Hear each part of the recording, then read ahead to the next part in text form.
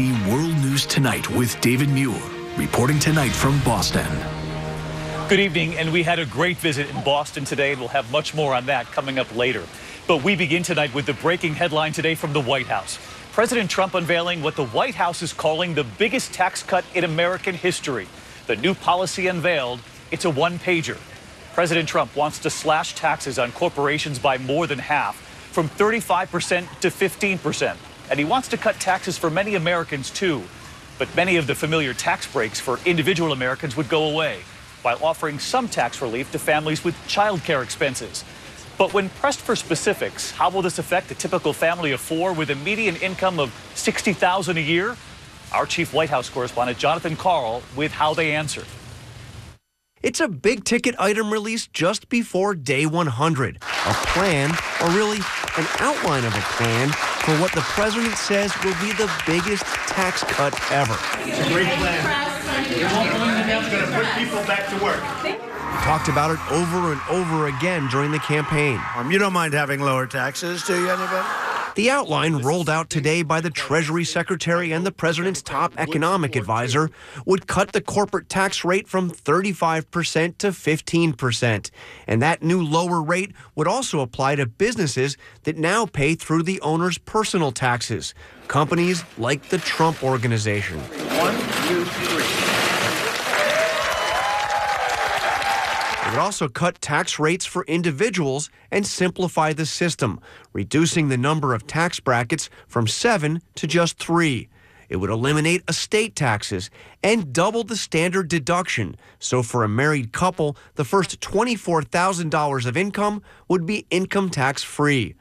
There would still be deductions for home mortgage interest and charitable contributions, but all other personal deductions would be eliminated. The outline was just a single page, double-spaced, with few specifics. It's just one page. Obviously, tax reform would be much more complicated. When will we see the details? When will we see the actual plan? Well, we're moving as quickly as we can. For now, the most basic questions are unanswered, like how would it affect the typical family? The family of 4, median income, $60,000. What does it mean for them? It's going to mean a tax cut. How much? Going to mean a tax cut. We will let you know these specific details at the appropriate moment. What's totally unclear, how to pay for all of these tax cuts without ballooning the deficit. One bipartisan analysis estimates that Trump's plan could cost anywhere between $3 and $7 trillion in lost revenue over 10 years. Also a mystery, how would the plan affect the president and his family's business? Unknowable because he hasn't released his tax returns. Will the president release his tax returns so that the president has no intention. The president has released plenty of information and I think has given more financial disclosure than anybody else. I think the American population has plenty of information. But doesn't the American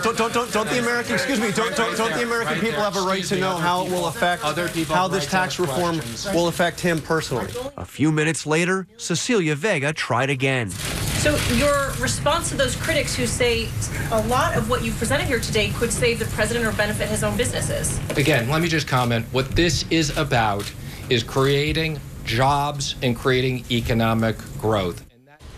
And so let's get to John Karl at the White House tonight. And John, a lot of fanfare surrounding today's announcement as President Trump approaches this 100-day mark.